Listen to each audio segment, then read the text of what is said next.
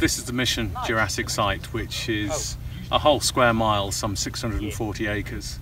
And it has rocks which are ranging from 165 to about 150 million years ago. And they also go from marine to freshwater or land deposits. And it's in these upper layers which were laid down on a floodplain in the Jurassic period that we have the dinosaurs. And there's multiple dinosaur fossils in several quarries that we've opened up over the last few weeks and months and years. About 150 million years ago, this would have been a very, very nasty place to be. The stink of rotting flesh would have been utterly disgusting, as the vast carcass of a sauropod dinosaur, one of the long neck, long-tailed dinosaurs, was oozingly breaking down. Very often, we talk about dinosaur bones being washed down a river system and being trapped in a logjam type environment.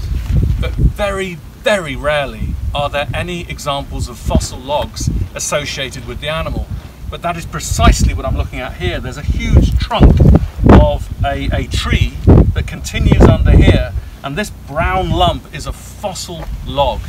So this really was a log jam of rotting dinosaur and plant material.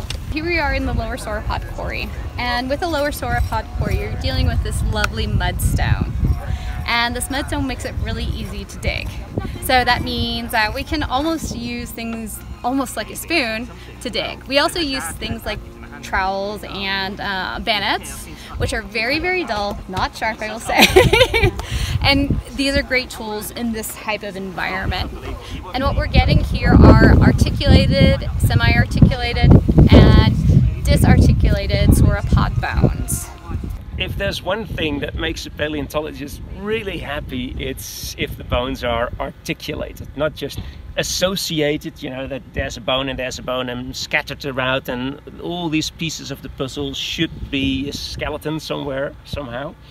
But here, up there, and also down there, there's now a few chunks where the bones are really nicely articulated. So they're in their original orientation. So this tail vertebra goes in the next vertebra. So they're still all just laid out like what the animal was. So it means that it got buried before the scavengers had a chance to really rip it apart.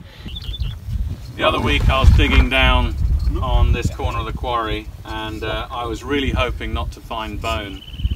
And it's rare that you hear a paleontologist say that. You usually want to find bone, but we were trying to trench around so we can actually create a package of backbones, vertebrae.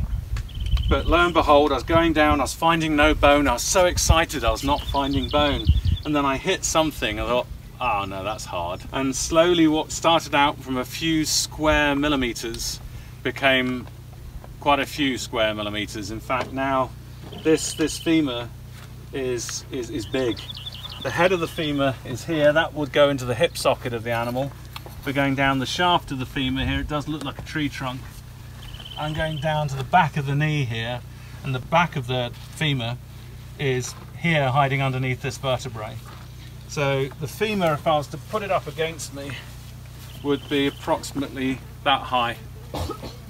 So you're dealing with a really, really big bone. And it weighs, when you prep them out, this one weighs a little over 200 pounds. So it even weighs more than me. We're having to overcome some huge problems with regards to getting some vast bones out of the ground.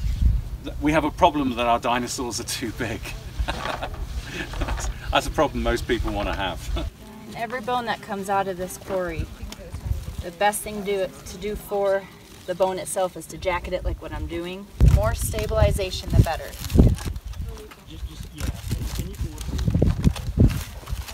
This is the messiest part of the job, but I think the best part, because it's that final step of getting it out of the ground and that much closer to bring it home.